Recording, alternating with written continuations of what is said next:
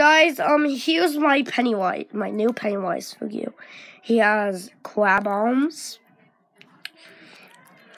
The one thing I hate about this figure is he's Doku. I don't think you can see it because it's a camera. There's his eyes, you can't really see it.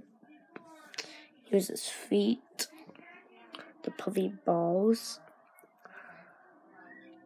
Here, there's his hair. I can't show you the head sculpts because I lost them. His mouth is like kind of open, like that. And he still has the same thing as the other videos where he can like move his arms like boom, boom, boom. And he can also do this.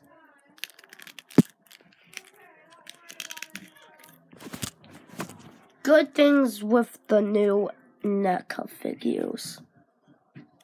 The one thing I hate about this figure too is it's kind of hard to move the limbs.